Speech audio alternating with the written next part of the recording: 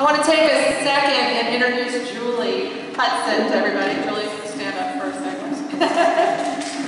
Julie's going to be filling in for me while I'm gone. This is my last Sunday before sabbatical, and you'll be here all but 3 weeks, right? All but 3, yes. And then Kathy will be filling in during those 3. So you guys are going to be in awesome hands, and we really appreciate it. Thank you very much.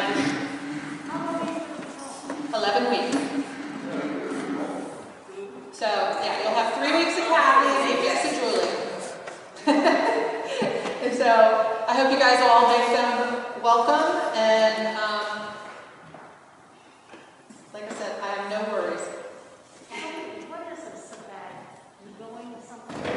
A sabbatical is basically a time of rest and renewal for both me as well as the congregation. So, you guys will spend some time. Sarah, do you want to talk a little bit about that, the prayer? We'll talk about that at the congregational meeting. Okay? Okay. I hope everybody will join us after worship in the basement. We have some refreshments and we'll have a little congregational meeting and talk about what does sabbatical mean for us as well as for Sally. Yeah.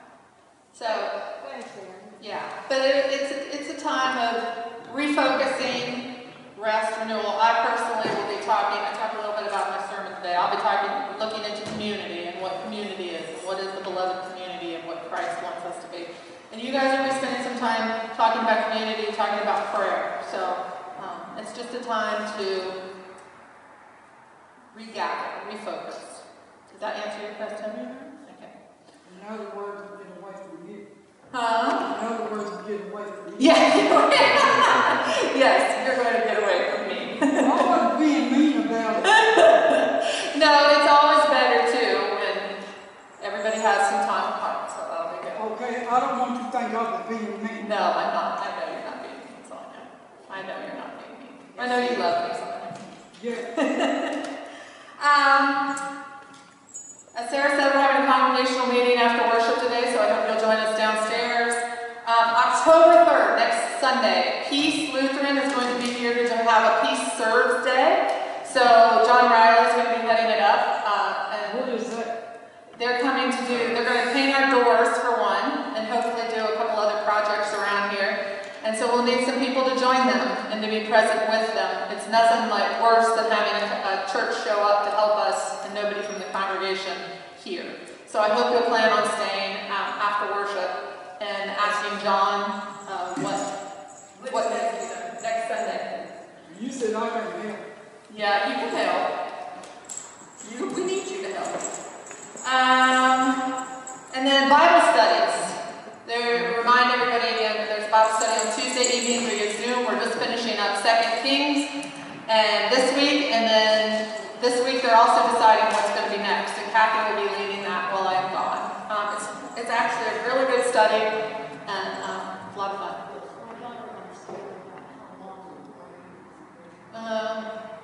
I don't know. Maybe at 12:30?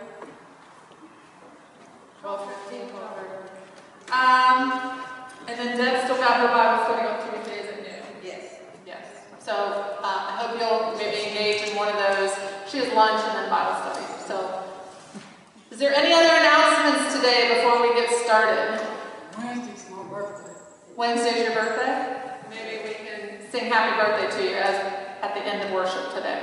Sound good? And Gwen just had a birthday, so she had a birthday on Friday. So lots of birthdays this week. Anybody else have a birthday this month? She's outside. She said she doesn't feel hope she sees you. Yeah, I hope she's okay. All right, then Rudy, will you play us into worship and we can ready our hearts for worship. Good morning. Good morning. One of the things that I believe we can do a lot more is we get fearful of difference, and the best thing to do is to get to know that difference. All the cultures in the world are different, and Latino culture is different. So every time that you get a chance to do something and attend to something that is going to show you about another culture, another way of thinking, I think it's a good thing. So we're having a concert on October 16 at the Green Lawn Cemetery in 1000 Green Lawn Avenue. It's free. It's at the cemetery. It's not outside. I think it's at the, they have a little building, and we will be playing Latin music. Okay, so this is one of the things we're going to be playing. This is a wabango. It's a dance. It's usually you can hear it on the east coast of Mexico. It's beautiful. Women and men wear something very beautiful, and it's very happy music. So I hope you like it.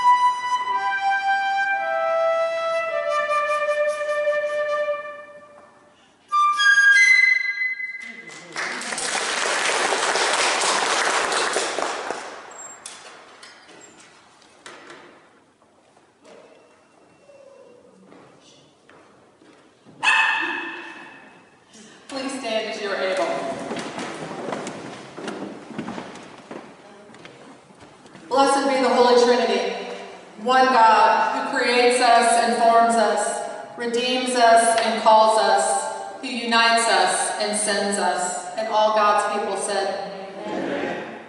Gathered in God's presence, let us confess our sin before God.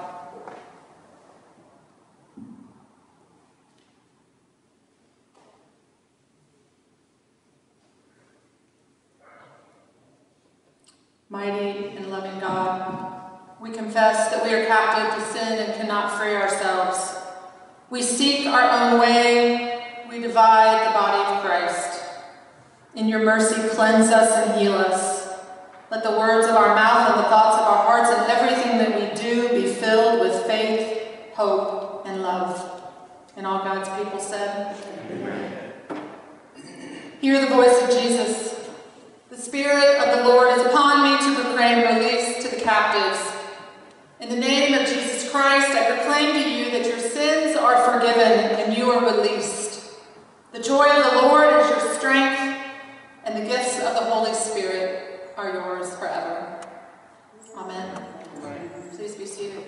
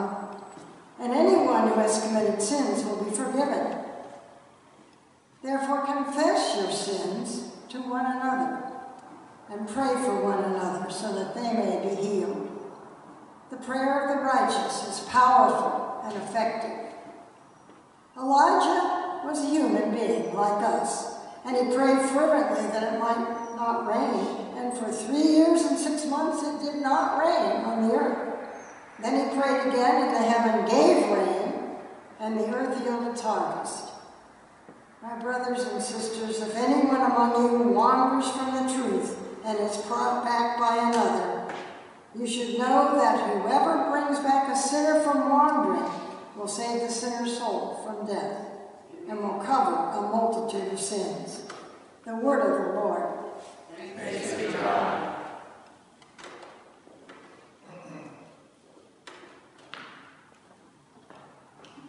Please stand for the reading of the Gospel. The Holy Gospel according to Mark, the 9th chapter. John said to Jesus, "Teacher, we saw you casting out demons, someone casting out demons in your name, and we tried to stop him because he was not following us." But Jesus said, "Do not stop him. For no one who does a deed of power in my name will be able soon afterwards to speak evil of me. Whoever is not against us is for us. For truly I tell you, whoever gives you a cup of water to drink because you bear the name of Christ will by no means lose the reward.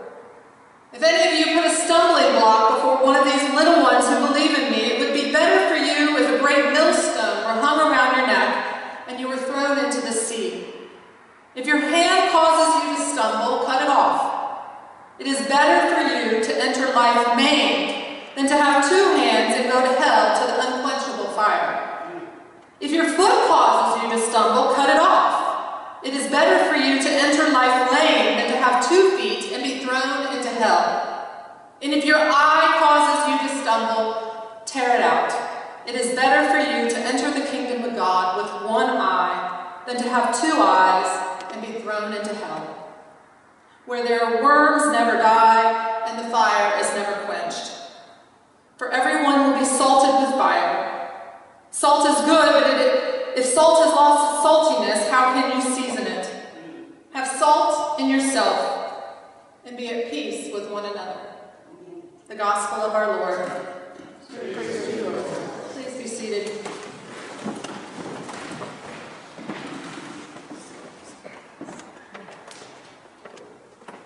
Whoever is not against us is for us.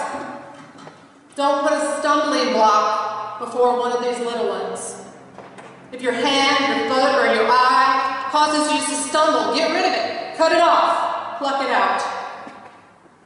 Be at peace with one another. Jesus' message in our gospel today is couched in some hard words and perhaps a bit of exaggeration. But the underlying message is clear. Your actions matter, so get your act together. Jesus speaks these words today to the disciples who have been struggling to understand Jesus' teaching and warnings about what is to come. But it's not just a simple miscommunication. Instead of listening to Jesus, the disciples don't understand because they're worrying about who is the greatest, worrying about themselves, being very inward focused. Jesus' words today are meant to be a wake-up call. Words to get the disciples' attention and urge them to see the dangers of this inward focus. Jesus needs them to stop seeing things so individualistically and try to understand the big picture and what is at stake. Jesus wants them to understand the importance of their behavior, to realize that their actions have consequences. He wants them to be a bit more humble, a bit more responsible, and to try, just try, to get along with others. Jesus knows that he doesn't have much longer to be with them, and his advice for the disciples today will come in handy when he is gone. Jesus knows that the disciples don't yet know that when Jesus is gone, they will need each other. They will need to build a community of believers who will together build the church. There is no room for ego or self-centeredness. So fast forward 2,000 years, and the church today, like Jesus' disciples, still tend to argue about who is the greatest. We still tend to focus inwardly, and we don't always know how to play nice with one another. As with most things in our country, Christian faith and a person's walk with Jesus still tends to be pretty individualistic. For example, there's a good number of Christians in our nation today that think that Jesus is their personal savior, instead of thinking of Jesus as one who came to save the world. We think of our membership not so much as part of the body of Christ, but to a specific church body. We also tend to deal with our faith in much the same way that we deal with the rest of our lives. For instance, instead of talking about being called to a certain community, most Christians today will church shop, trying out churches they like they would a car. Instead of the church being a place where we come together and share our gifts, often churchgoers have the expectation of what church should be doing for them, how church should make them feel. Christians in our nation today tend to think of church as something that should meet our needs. We have become consumers of church instead of disciples of Jesus Christ. People called to humbly give and humbly serve. And instead of church helping us integrate God into every aspect of our life, we feel really good if we just make it to church on a Sunday morning. For most people, Christian community is a Sunday morning thing. So is it any wonder that 80% of the population in our country doesn't seem to see the need to go to church on any given Sunday? Just this week, I was on a call with the Synod about new ways to think of church. Experiential church is, I think, what they were calling it. New communities that meet in coffee shop or breweries, or places where people gather around a hobby, like an art class or pottery. And while it's great that the Synod and the larger church are thinking outside the box, and it's amazing that people who would probably never step foot in a church are now at least hearing the gospel and hopefully learning about Jesus Christ, well, that's all good and new and exciting. I can't help but wonder if these new church trends, these new consumer attitudes, aren't somehow morphing the body of Christ into something that it was never meant to be. Authentic Christian community is something that is so important to our faith journey, but something I'm not sure really exists anymore. I'm going to read a lot on this, hopefully while I'm on sabbatical. So my hope for all you is that you too will spend some time thinking about the question, what is the body of Christ to look like? And what does authentic Christian community look like? And why is it important, not to each one of us individually, but why is it also good for the world? It's important for us to remember that Jesus didn't die so each of us individually can go to heaven. Sure, our Christian hope and promise is that eternal life is part of the package, but Jesus didn't die solely for that reason. He didn't die solely for you or solely for me, despite the messages that are coming out of the church today. Although God loves each of us very much and knows very well, and knows us so well that He knows the number of hairs that we have on our head, the truth is Jesus died for the world. Jesus died so that the world could be reconciled back to God. Jesus dying for me and Jesus dying for the world are two totally separate things and take us down totally different paths. If my walk with God is all about my own salvation, then what do I need all of y'all for? I could stay at home and work that out with God all by myself, couldn't I? If it's not about me, or if it is all about me, then of course, church should also be all about me.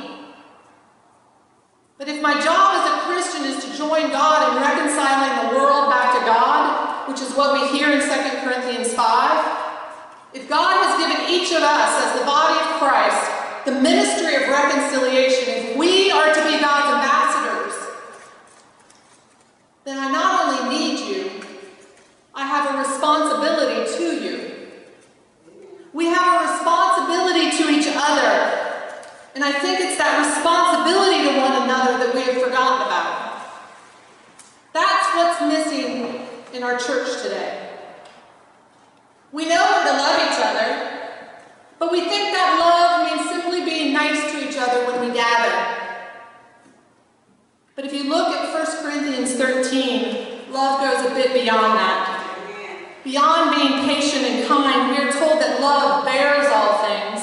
believes all things, hopes all things, and endures all things. Christian community should be the one place that we can count on. But that doesn't really fit with our consumer model of Christianity that we find in our world today, does it? The ironic thing is that everything in Scripture just sort of assumes the communal aspect of faith. So I'm not quite sure where the church has gotten to where it is today.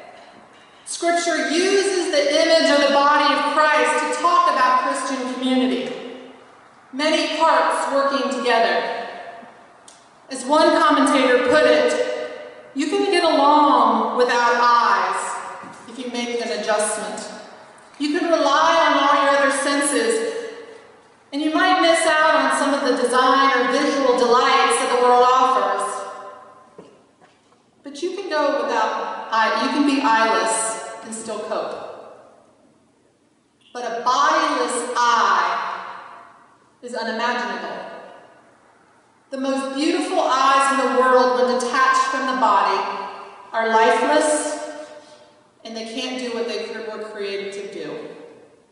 The body is what gives the individual parts life. Although Scripture has a lot to say about community, there's an obscure passage in Exodus 17 that I think really kind of simply explains the importance of community and why we can't go it alone. The story begins with the Israelites in the wilderness. And while the Israelites are in the wilderness, they're attacked by a powerful enemy. So Moses turns to Joshua and tells him to take some men and go fight.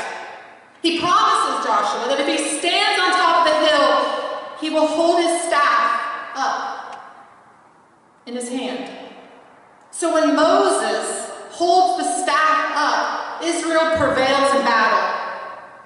And whenever he lowers the staff, Israel's enemies prevail. But how long can one person hold a staff in the air? If it was me, probably about 5 seconds before my shoulders would start cramping. Moses probably did a little better than me, but eventually even Moses' arms got tired. If Moses had been alone, the Israelites would have lost the battle. But Moses wasn't alone. And his brother Aaron went and got him a rock to sit on. And then Aaron and another man called Hur actually held Moses' arms in the air, one standing on each side, so that the staff remained in the air until the Israelites were victorious. This world is a hard place, and we too have a powerful enemy that we fight against on a daily basis. All of us will grow weary. All of us need each other to help us hold our hands up when we can't. Whether we like it or not, whether we know it or not, being a Christian involves community. Eugene Peterson said it bluntly, if God is my father, then y'all are my family. So the question is not whether we are going to be a part of community, but the question instead is how are we going to live into and grow into being a part of that community. And that is where our gospel today can be of some help. Remember Jesus' advice? If someone isn't against us, they're for us. As Christians, we need to stop looking at all the differences that separate us. We need to stop looking at our differences and truly be the body of Christ. Because, of course, the body sees things differently. A hand is going to see things very differently than a foot. In fact, the foot needs to see things differently than the hand. We need to embrace our differences, not point fingers at each other and say, God, do you see what they're doing over there? God, do you see how they're worshiping? We need to stop digging our heels in and demanding that everyone be just like us. I think we do a pretty good job embracing diversity here, but we could do better. I challenge everyone in the next 3 months to pick one person that you do not know very well and make an effort to get to know them better. Stop running off right after church and take some time to share together after worship. Invite somebody out to lunch. Hebrews 10 tells us that we are to consider how to stir one another up in love and good works. As a community, we need to know each other. So not only do we know how to be there for one another, but we also know how to encourage one another to grow in their faith. Not to do things for somebody else, but to simply walk alongside another person, encouraging them through life. What was some of the other advice Jesus gave us? Don't be a stumbling block to little ones. Whether those little ones is somebody who's new to the faith, or those little ones are literally little ones, we all need to take seriously how we mentor people in the faith. I know Deb brings her little great-grandchildren here to church because they're not going to hear about God at home. How many of us realize that when those babies think back about their experience at church in a few years, we are what they will remember. We will define church for them. Amen. Did we ignore them? Or did we love them? Did we set a good example for them of God's love and what it looks like? Something as simple as being present to a child at church can make all the difference in their lives when they come to think about church as an adult. It isn't rocket science. Children who have good experiences at church grow up to be adults who go to church. Children who get fussed at and ignored at church don't. Let's embrace the little ones in our midst. It's a lot better than being thrown into a mill pond with a stone around our neck, as Jesus says. And what about Jesus' warning against sin? What part of you needs to be cut off? What part of ourselves do we need to work on to make sure that we are walking with God to the best of our ability? What is keeping us from fully committing to being in community with God and with one another? These things matter. Now, it may seem a little harsh for Jesus to say, simply get rid of it, just cut it off. And in our individual mindset, we think we're forgiven. God will forgive me. Why do I need to get rid of it? But what about how sin affects community? How does it affect the community when we don't fully engage because of our sin? What if we take instead of give? Do we realize how many people have been hurt by the church? That's one of the biggest reasons so many people in our world today stopped going to church. It is hard to be in community. People hurt one another, sometimes without even knowing it. But community, if we struggle and love together, has the ability to make each of us more aware of the parts of ourselves that need cutting off, as well as lifted up. Christian community should help each of us be our best self.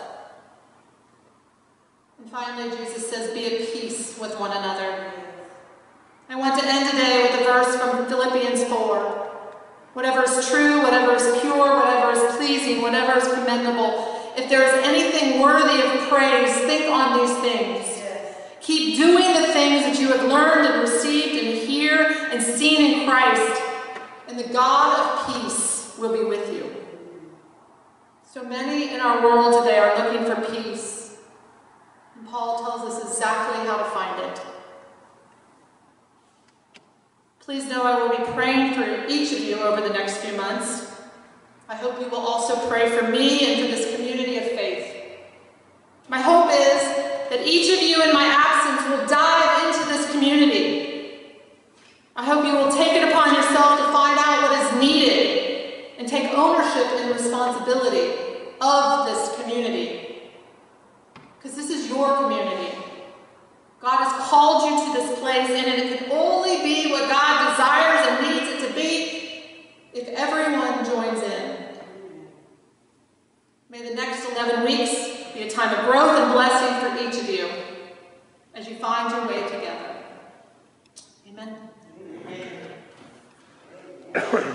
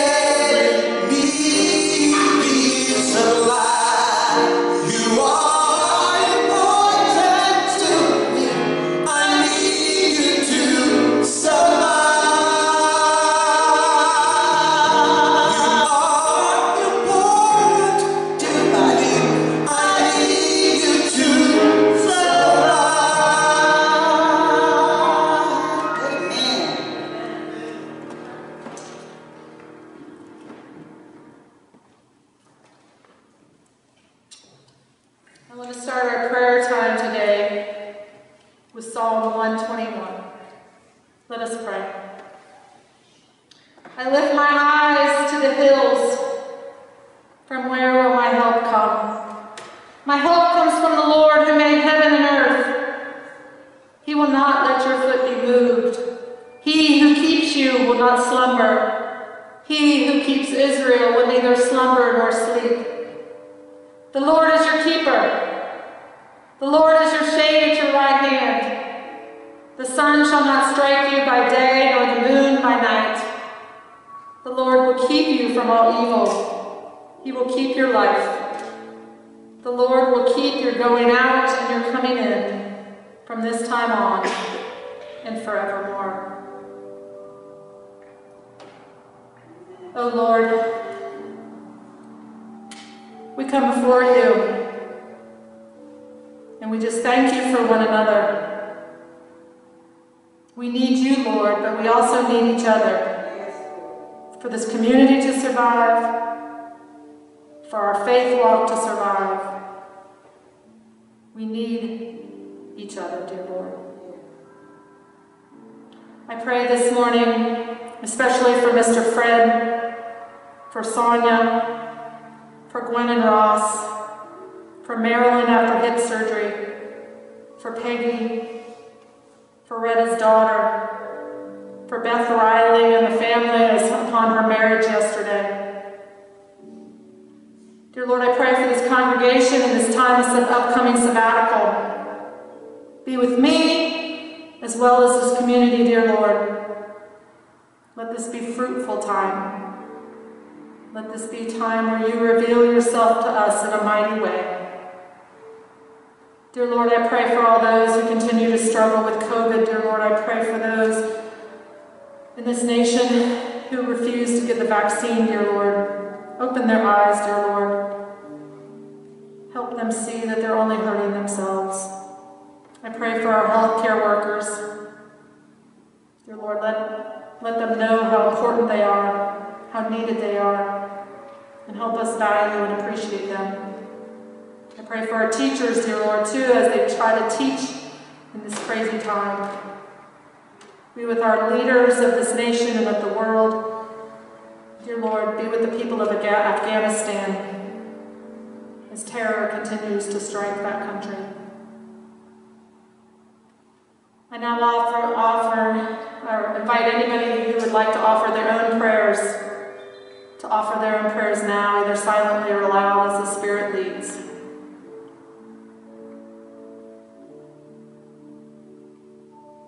Dear Heavenly Father, I come before you today just to say thank you. Thank you for giving me another day of rejoicing.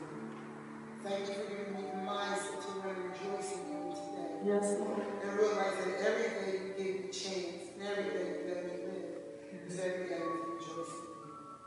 I want to thank you for my church family. I want to thank you for my friend, my sister, Sonia. Yes. I want to just thank you. I want you to bless her and honor her ministries. Lord, please keep the Satan shielding, keep him covered with your blood. Yes. Thank you for just being the Almighty Lord, making the dead first each and every day. Thank you for making my checks and balances in between. Just thank you for being God and loving me. In Jesus' name. Lord, hear our prayer. I want to pray for my family, that they all will go closer to Him. Yes. Lord, hear our prayer.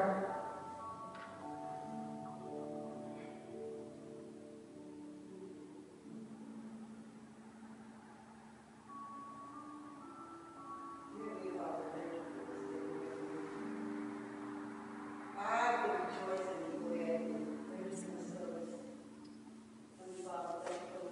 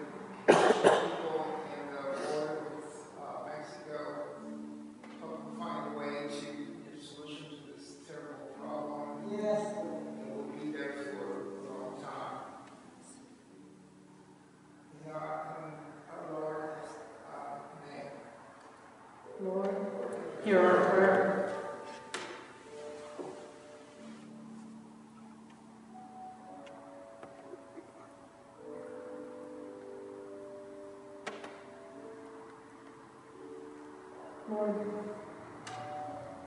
we ask all this in the name of your Son, Jesus Christ, our Savior and Lord. And all God's people said, draw me close to you. Never let me go.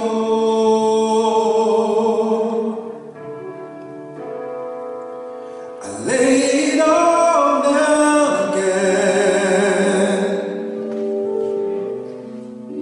to hear you say that I'm your friend.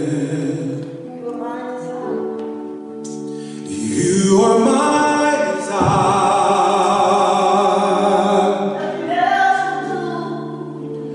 Nothing else will do.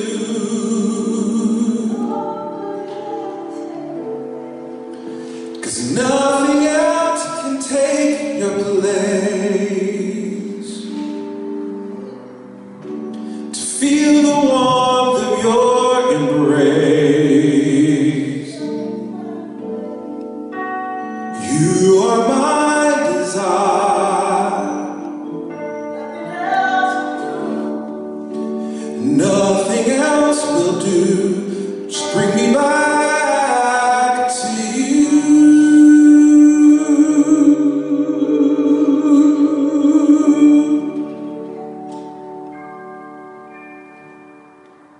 the Lord be with you. And also with you. Lift up our hearts. We lift them up to the Lord. Let us give thanks to the Lord our God. It is right to our thanks and praise. It is indeed right, our duty and our joy, that we should at all times and in all places give thanks and praise to you, Almighty and merciful God, through our Savior Jesus Christ, who on this day overcame death and the grave, and by his glorious resurrection opened to us the way of everlasting life. And so with all the choirs of angels, with the church on earth and the hosts of heaven, we praise your name and join their unending hymn. Holy, holy, holy Lord, God of power and might, heaven and earth are full of your glory. Hosanna, Hosanna, Hosanna in the highest. Blessed is he who comes in the name of the Lord. Hosanna in the highest.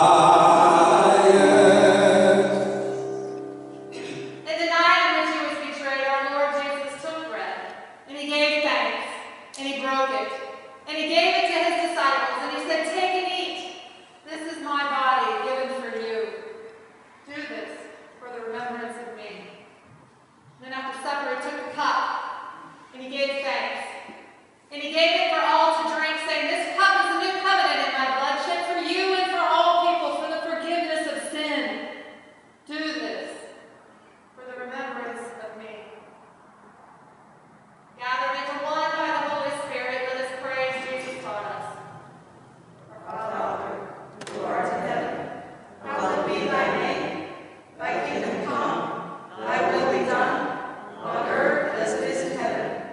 Give us this day our daily bread, and forgive us our trespasses, as we forgive those who trespass against us. And lead us not into temptation, but deliver us from evil. For thine is the kingdom, power, and glory, forever and ever. Amen. We believe this meal is a gift from God, and as a gift you just need to receive it. So if you'd like to come up, please come up the center aisle. You may take one of the little wafers and wines, the wafers on top, the wines underneath. You may spread out at the altar rail, or you may take it back to your seat. But come, the meal is ready. Lamb of God, you take away the sins of the world. Have mercy on us. Lamb of God, you take away the sins of the world. Have mercy on us.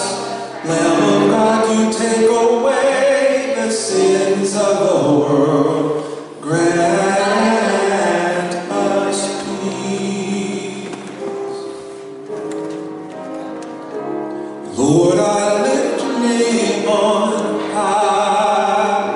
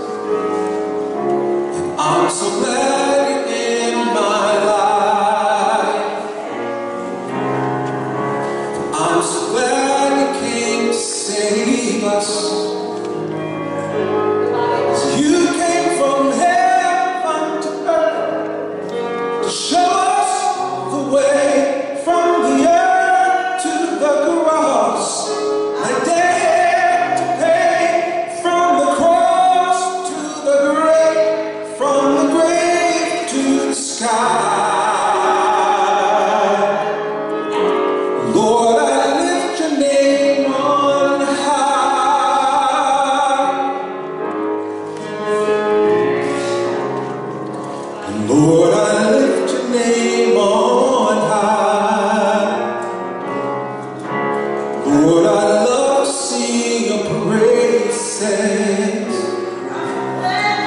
I'm so glad you're in my life, and I'm so glad you came to save us. 'Cause you came from heaven to earth to show us the way from the earth to the cross. My debt to pay, from the cross to the grave, from the grave to the sky. Lord, I lift your name on, 'cause you came from heaven to earth to show us the way from the earth to the cross. My debt to pay, from the cross to the grave, from the grave to the sky. Lord, I lift your name on, 'cause you came from heaven to earth to show us the way from the earth to the cross. My debt to pay, from the cross to the grave, from the grave to the sky. Lord, I lift your name on high. Lord, I lift your name on high. Lord, I lift your name on high.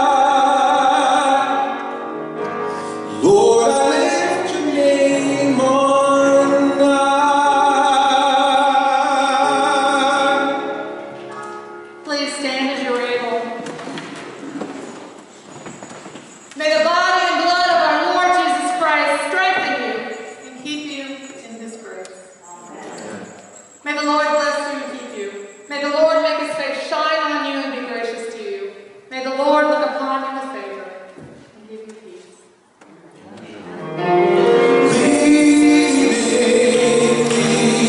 Leading, safe and secure far. We're leading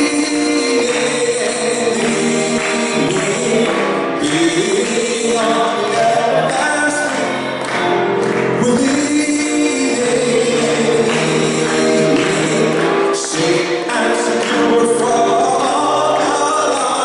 We're leading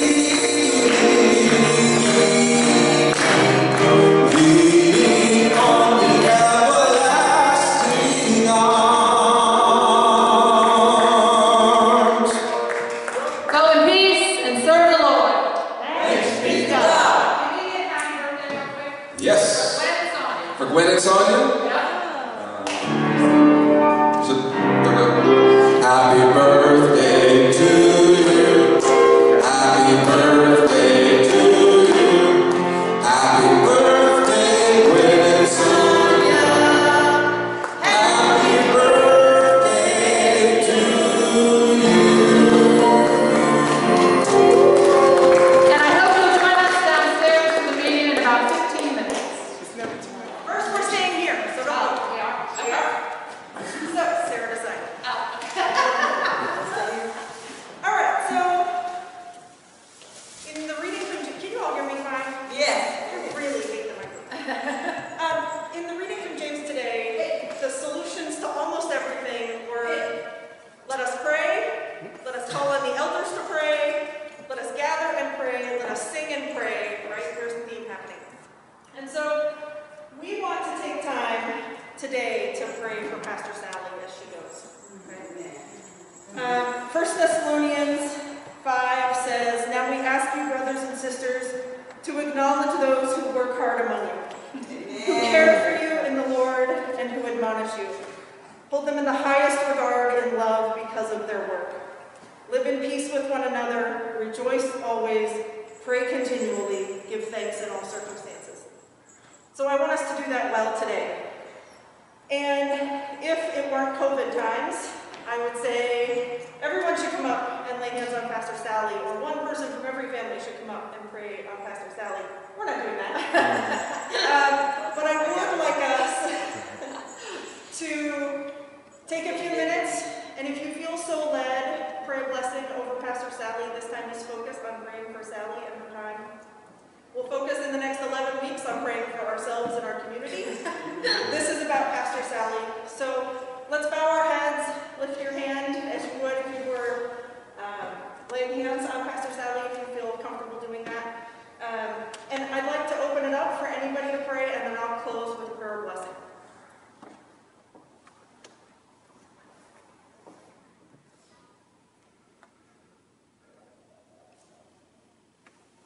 Dear Heavenly Father, I thank you for this soul. I thank you for her tenaciousness, for her boldness, to be able to speak your word. And some of us don't want to hear it. Lord, but I thank you, because we need to hear it. We do need our eyes, hands, feet, mouth. We need the body. And I thank you, Lord, for her life. I thank you for her family. I thank you for Michael.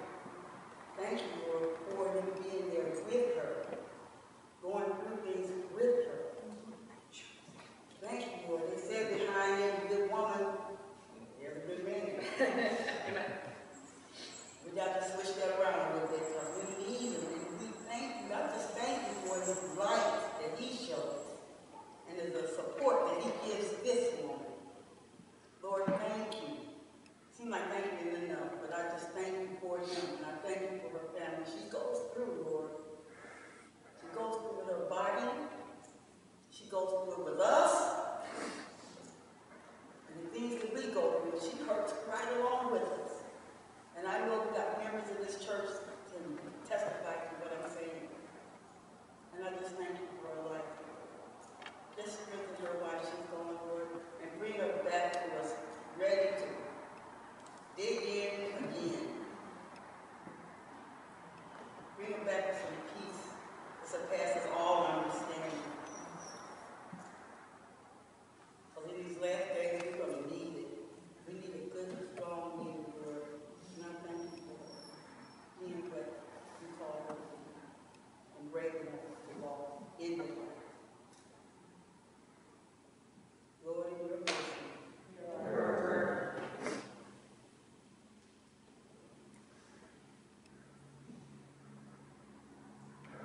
Lord, I want to thank you for there being such things as that. For Pastor Solomon taking time and strengthening herself and do what she needs to do for us. Lord, I ask you for the strength to do what my pastor was saying to do, those that use these guest pastors.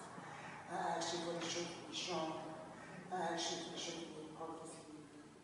And I just once again say thank you, Lord, for this battle, for Pastor Solomon taking time out to do what she needs to do for her. In Jesus' name. Lord, hear our prayer. Lord, I ask you to bless this time that we have together, to reconnect, spend time together, and just think about our future and how we can serve you and what we do. Lord, I really pray that you work with this community and have them make this place a priority in their lives. And stand up and take on some things that need to be done. It's hard to do everything for a few people. Lord, I just ask that you touch their hearts and make them realize what this community can be, and just put time into it, and just be there for each and every one of us. Just thank you, Lord, hear our prayer.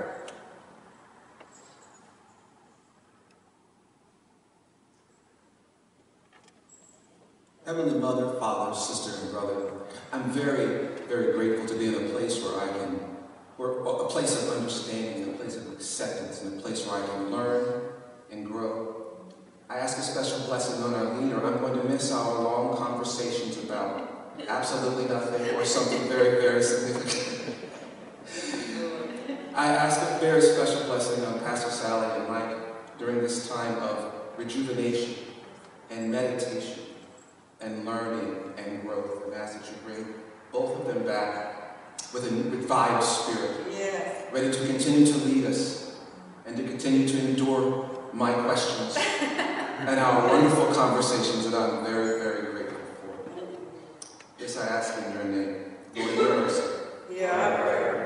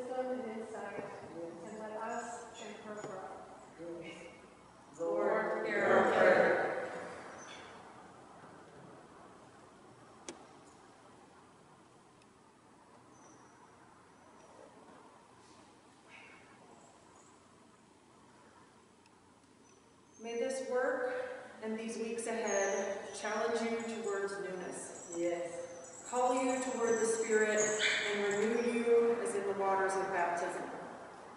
May God kindle in your mind creativity and vision to continue journeying beyond all that is weary to joy and peace and restoration.